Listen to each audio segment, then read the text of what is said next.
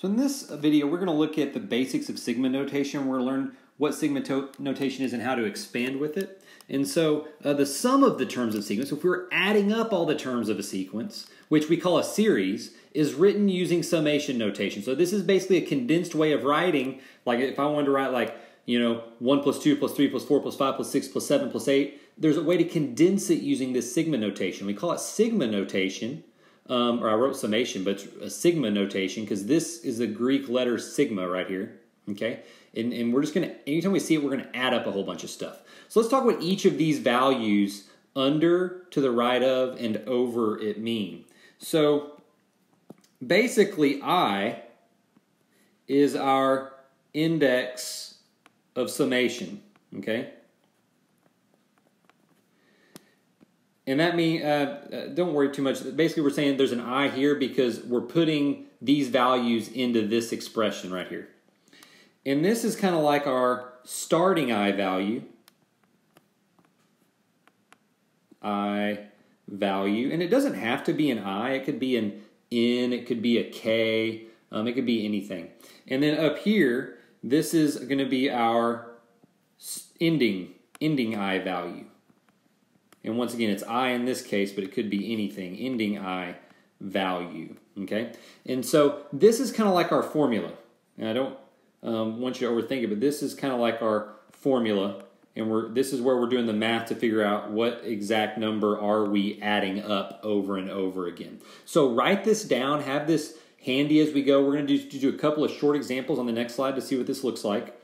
But basically, let's expand this using sigma notation. So here, if here's our sigma notation, we're just going to expand out, say, okay, this is a condensed way of writing a whole bunch of numbers that are being added together.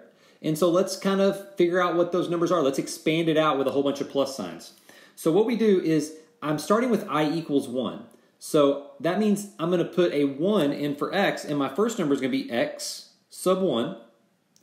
And then we're going to add it, and we're just going to go up 1. We're going to keep increasing until we get to this number. So then x sub 2, x sub 3, and we go up, you can see we're going up by 1 every time, and x sub 4, so on and so forth, and you're asking where do we stop? We stop at n, but since n isn't defined, we would just say dot, dot, dot, until we get to n, whatever that is, okay?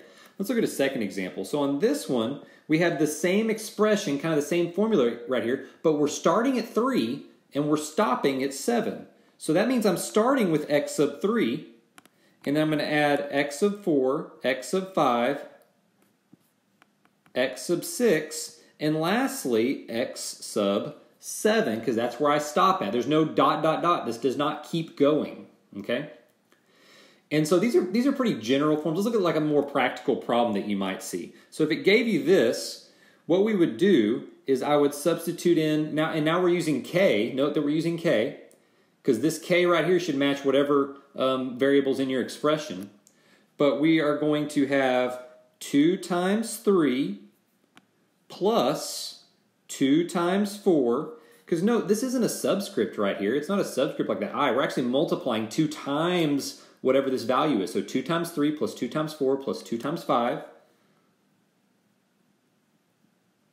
plus 2 times 6 plus 2 times 7 and plus 2 times 8, because it says we're going to stop at 8. Now, this just says expand, so, I mean, you can stop here, but in reality, since there's no variables, we could actually figure out what this sum is, and I'll just do that real quick to not waste your time. And so once I actually, figured out, evaluated this expression right here, I get these numbers, and then if you add them, you get 66. So that's how you use sigma notation. You can use it to rewrite a pattern of numbers in a more condensed form that's easy to write.